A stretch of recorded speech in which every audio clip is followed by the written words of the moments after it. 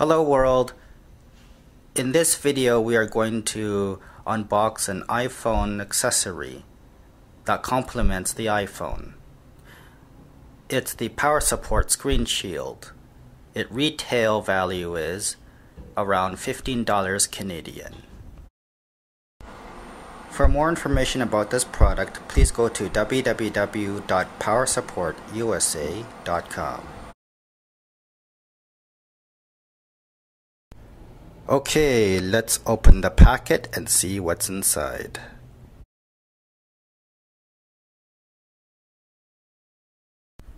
Here's the pre-installation film. We're not going to use this item in this video. We're going to set it aside. And we are just going to go straight into the power support screen shield installation.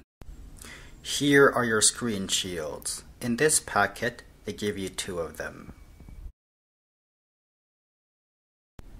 Let's get started. Grab a screen shield, a credit card, library card, or some sort of other card, and your phone that goes along with your screen shield, such as an iPhone 5, an iPhone 4S, or an iPhone 4. By the way, there is one more layer underneath the screen shield. Do not take it off. Roll the bottom part of the screen shield a third of the way up and place the screen shield on your phone. And let's see. Oops, see, it's a little bit crooked. Let's try this again, shall we? Grab your screen shield with 2 hands. One hand should be on the top part of your screen shield. The other hand should be on the secondary part of the screen shield, the bottom part. Grab your card and place the screen shield on the phone.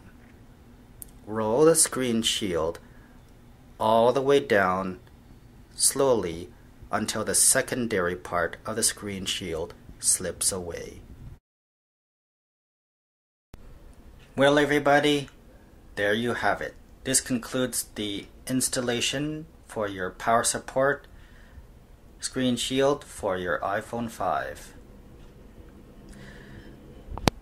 Looks good. There's no bubbles. And now let's turn on the iPhone 5 to see if it affects the Retina display.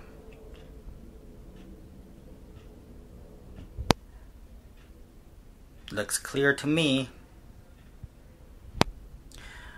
Alrighty guys, that's it. Thanks for watching.